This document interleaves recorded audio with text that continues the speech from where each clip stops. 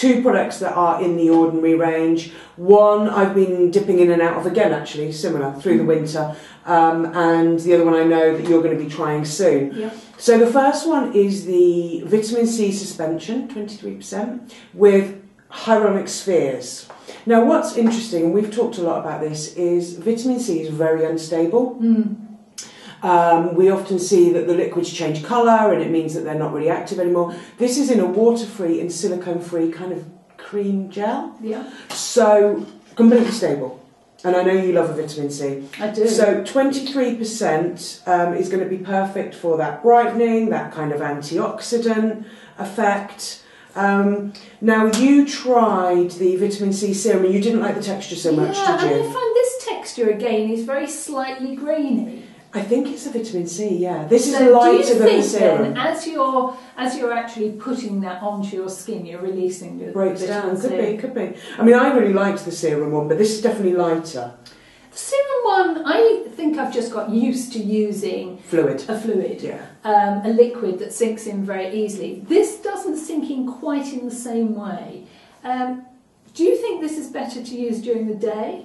I would use vitamin. Or at night? My preference would be vitamin C during the day because it's going to give you that antioxidant. It also depends what you're doing. I mean, if you're using any retinols, then you would use the retinol at night and then this during the day. You know, they're not ideal to mix.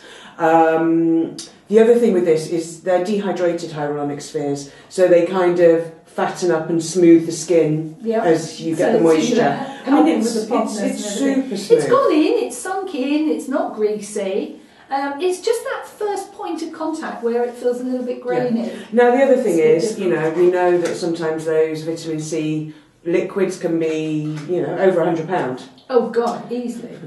£4.90. It's a bargain. So £4.90. Why wouldn't you buy it? It's worth it. And I'm just trying to look on the size. I mean, what was it? Let's look on the jar. Is it 30 or 50? I think it's probably 30.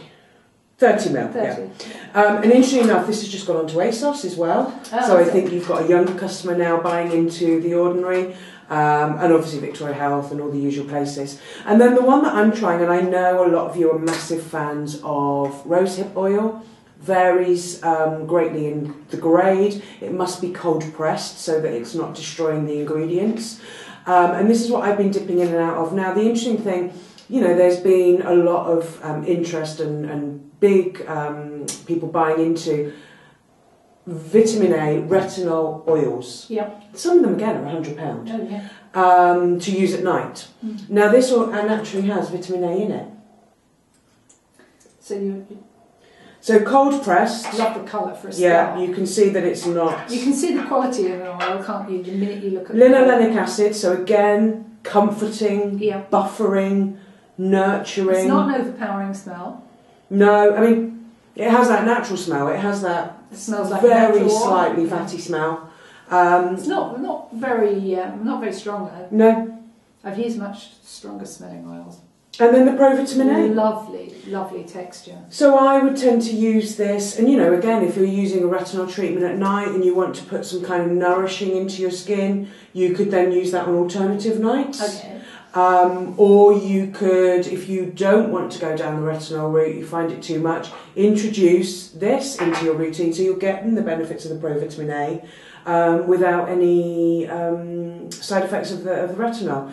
So I know people that really swear by these, and again, similar to your product, you know, if you're feeling tired, run down, dehydrated, I mean, you know, you get on transport, the heating's on, you go in at home, and then you go out and it's cold. This is what you need to add in, and literally like one drop. And this one, £9.